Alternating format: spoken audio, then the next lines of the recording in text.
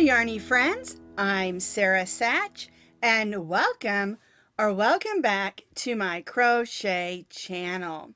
Now today's video we're going to make this cute and sweet heart-shaped candy basket. It has striped colors on the side just to give it a little fun touch, and then this fun little edge. It's super cute and super easy to make. It's fun to fill with all sorts of goodies and candy. You can even use it for a candle holder. Just make sure that you have a dish or a glass container for your candle, because you don't want this to burn, because we are going to make this out of acrylic yarn. Now you can find this free crochet pattern on my blog, and as always, I'll put that blog link down in the notes underneath this video in that description box. To make our heart-shaped candy dish, you're going to need some yarn, of course, and we're going to be using Soft Essentials from Red Heart. It is a chunky or bulky number 5 weight yarn. All right, and we're going to be using these 3 colors. I'm going to do the main color, which is the bright pink on this one, in this ivory. And then I'm going to use the lavender and the teal for the stripes on the side of our bowl. Now you don't have to do those in stripes. You could do this all in just one color if you want to. And this is a great project to make something super cute and fun, and maybe use up some of your yarns in your chunky number 5 that you have on hand. You don't have to use traditional colors. You can use whatever colors that you want to, because remember, hearts are not just for Valentine's Day. We're going to use our K hook today. That's a 6.5 millimeter crochet hook. You'll need your scissors, and then of course you'll need a needle just for weaving in those ends. Now the amount of yarn that you're going to need is about 1 ounce of your main color and 1/2 ounce of your other 2 colors. So if you're doing it all in one color, you're going to need about 2 ounces of a chunky or bulky number 5 yarn. So we're starting with color 1, which is our main color. We'll begin with our slip knot and chain 5. 1, 2, 3, 4, and 5. We're going to join this chain 5 into a circle. Now, if you prefer to do the magic circle here, you certainly can. We'll snug that down and tie our stay knot.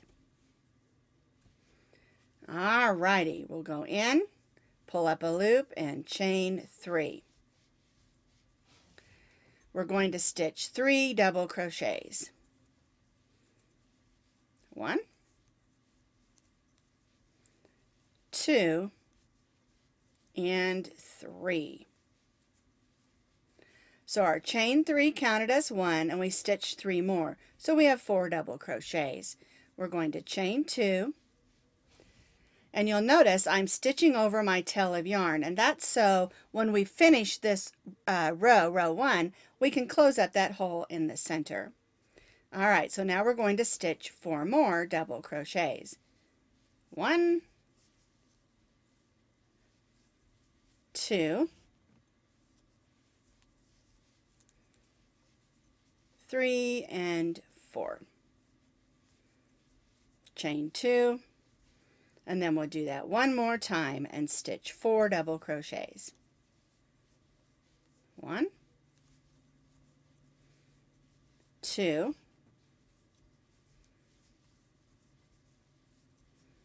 3, and 4 double crochets, and chain 2. So we have 3 sets of 4 double crochets with our chain 2 in between. We're going to join to the top of that chain 3, and now we're going to slip stitch in those next 3 stitches.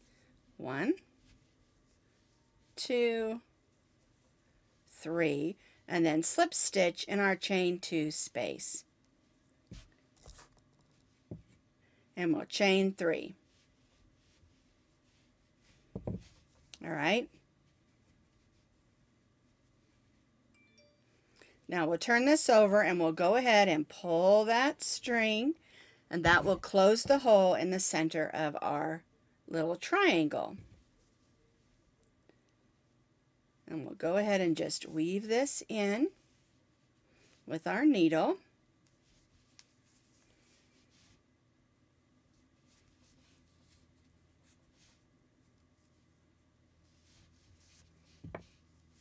Make sure you go through fibers and through stitches, and then we'll go ahead and clip that off, and that's done. We don't have to come back and weave that in. And so for row 1, we have 3 sets of 4 double crochets with our chain 2s in between. We slip stitch to the next chain 2 space and chained 3. All right, let's do row 2. Our chain 3 counts as 1 double crochet, and we're going to stitch 4 more double crochets in this same chain 2 space. 1, 2, 3, and 4.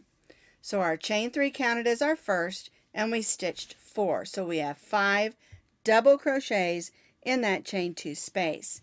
Now we're going to go over here where we have our first set of 4 double crochets, and we're going to single crochet in between the second and third double crochet.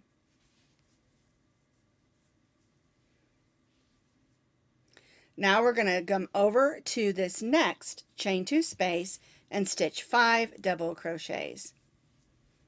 1,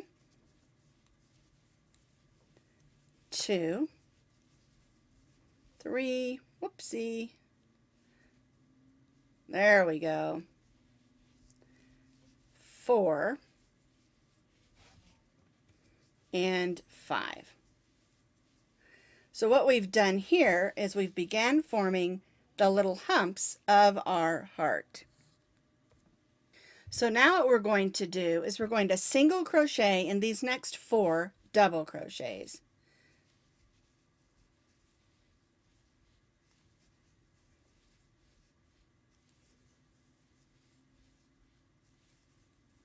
And this brings us to the bottom of our heart.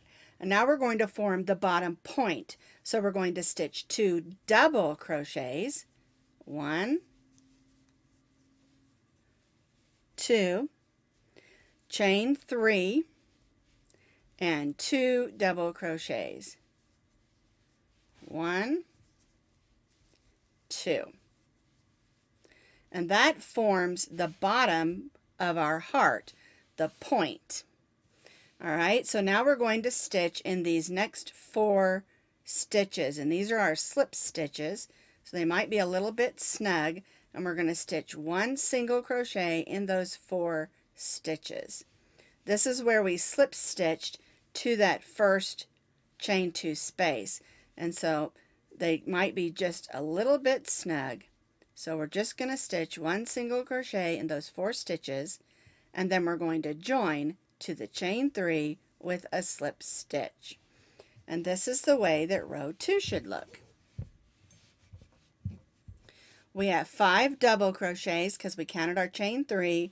We single crocheted in between the second and third double crochet of those 4. We stitched 5 double crochets, 4 singles, 2 double crochets, chain 2, and 2 double crochets, and then 4 single crochets, and then joined to our chain 3. Now we're going to chain 3, 1, 2, 3, and of course we're starting row 3. Our chain 3 counts as a double crochet. Then in the next 3 double crochets we're going to stitch 2 double crochets, 1 and 2.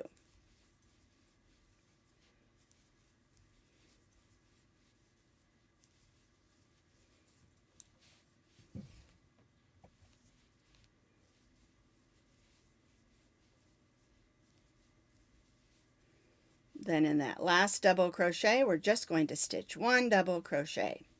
That brings us to our single crochet in the center, and we're going to stitch 1 single crochet right in that single crochet. There we go. Then that brings us to our 5 double crochets.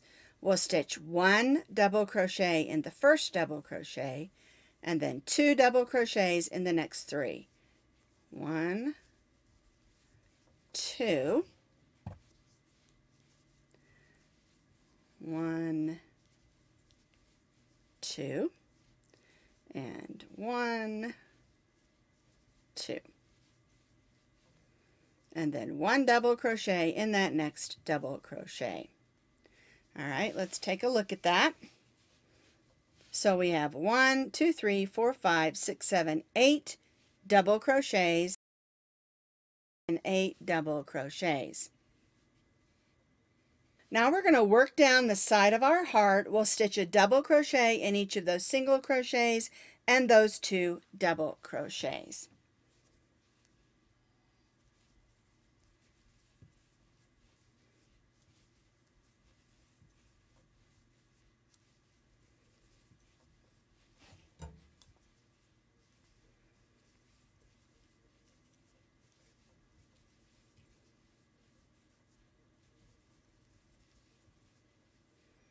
So we stitched a double crochet in those 4 single crochets and then in the 2 double crochets. That brings us to the chain 3 space, and we're going to stitch 2 double crochets, 1, 2, and chain 2, and then 2 more double crochets in that chain 3 space, 1 and 2. And so that forms the point of our heart. Now we're going to stitch in those stitches, working back up the side, the 2 double crochets and the 4 single crochets. 1 double crochet in each of those stitches.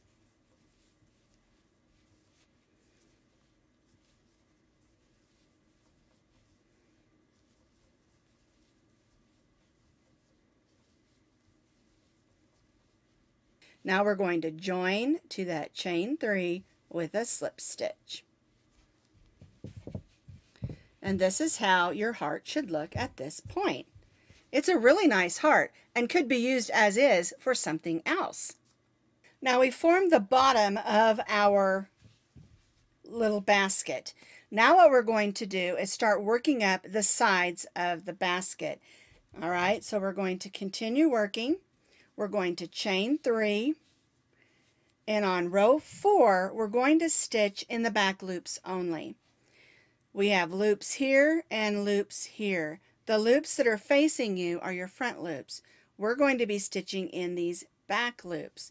So we're going to stitch 1 double crochet in each of the back loops, working all the way around our heart. And this also includes that single crochet between the heart bumps. So we'll stitch 1 double crochet in each double crochet as well as that single crochet. And you'll know you're doing this correctly if you see this line of loops. That's what we didn't stitch in. And by stitching in the back loops, it's going to help our basket sit up and hold its shape just a little bit better.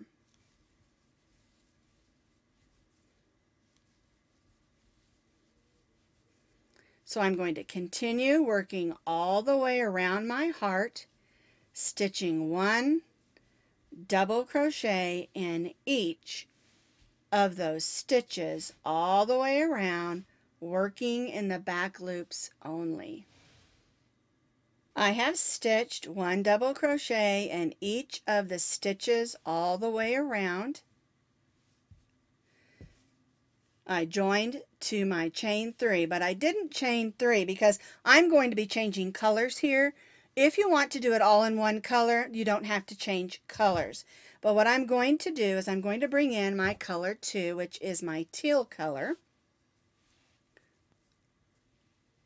I'm going to leave my color 1 attached, and that's because I'll be bringing it back in. All right, so I'm going to chain 1. The chain 1 does not count as a stitch. It just brings you up where you need to be.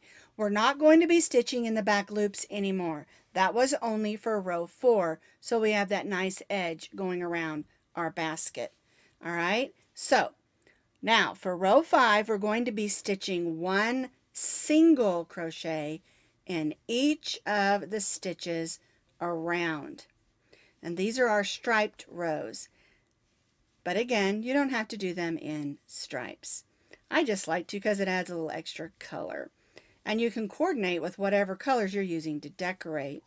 Because remember, hearts are not just for Valentine's Day. Alright, so I'm going to stitch one single crochet in each of my stitches all the way around, and then I'll join back to my first single crochet. I completed row 5 with my first color of single crochet stripes, and we're going to join to the first single crochet. And this is really important because if you join with your slip stitch to the chain 1, you'll accidentally add an extra stitch. All right, I'm going to leave my color 1 and color 2 attached, and I'm going to bring in my third color. And again, you don't have to bring in a third color. You can go back to color 1 and stripe it however you want to. All right, so I brought my color 1 in. I'm going to chain 1, and again, chain 1 does not count as a stitch. It just gets us up where we need to be.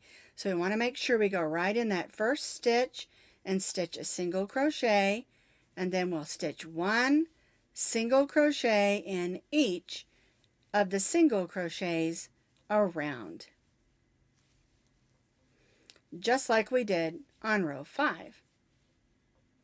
1 single crochet in each of the single crochets around. And then again, we'll join back to that first single crochet.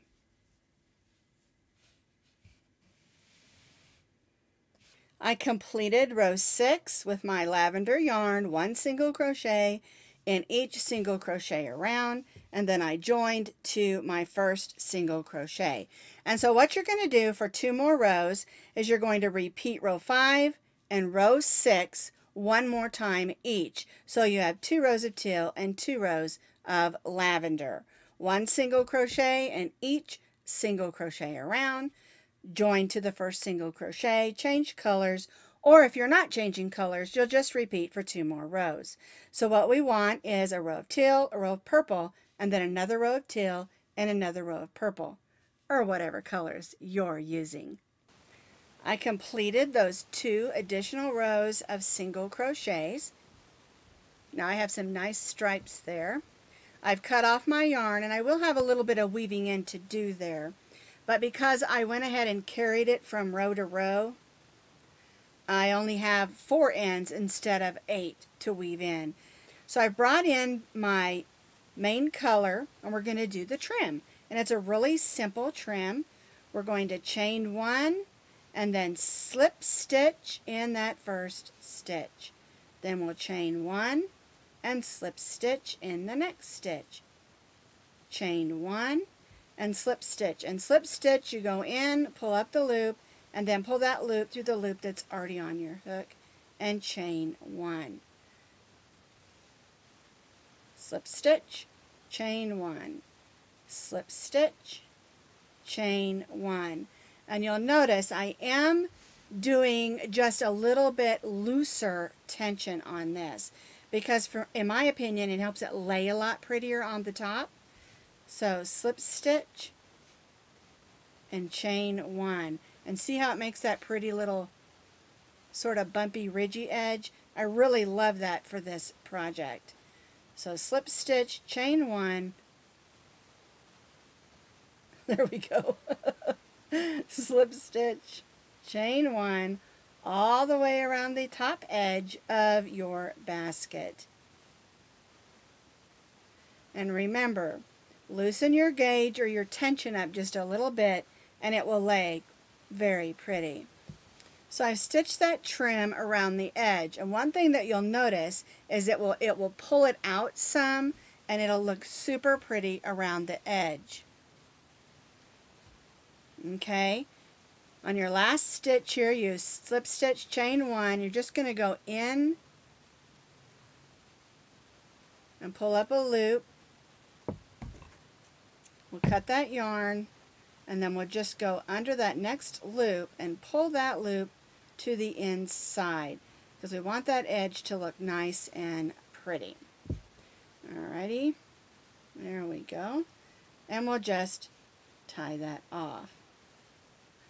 Alright, now what we want to do is we want to weave in all these ends. When you change colors a lot, it's very important that when you're weaving in, you stay within that color, because if I go down into the teal and blue and weave this in, some of this ivory color might show through. And so you want to be careful to go in the stitches and the fibers, but try to stay in that same stripe of color. So here is our finished little heart-shaped basket with the stripes on the side. I've weaved in the ends, and if you change colors a lot, you'll have a little weaving in to do, but if you don't, you can make this all in one color. I think it'd be beautiful in pastels to go with our Valentine candy. One thing I will tell you, if you're going to fill this with candy, even these, I would take a coffee filter that's not been used yet and put it down in the bottom first and then put your candies in, because that will keep your basket from getting yucky and sticky. Alright, so if you're going to put chocolates or any kind of hard candy in there, I would put a coffee filter that's not been used yet down in the bottom to protect the bottom of your heart. It's just something that I do. They're inexpensive. Of course, I drink a lot of coffee, so I have a bunch of them. But it will protect the bottom, like I said, of your basket, since it is an acrylic and can get sticky. Alright, so that's our little heart-shaped basket or candy dish or candy bowl, whatever you want to call it. It's a fun decoration.